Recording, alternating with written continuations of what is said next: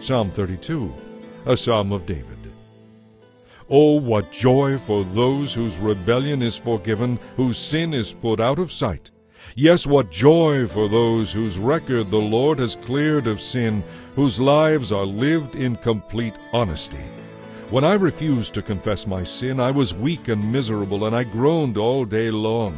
Day and night your hand of discipline was heavy on me. My strength evaporated like water in the summer heat. Interlude.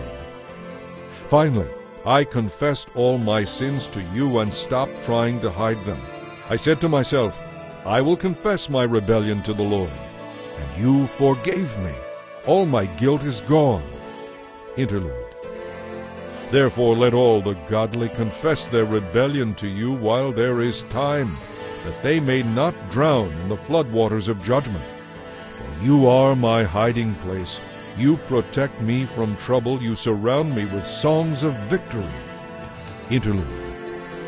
The Lord says, I will guide you along the best pathway for your life.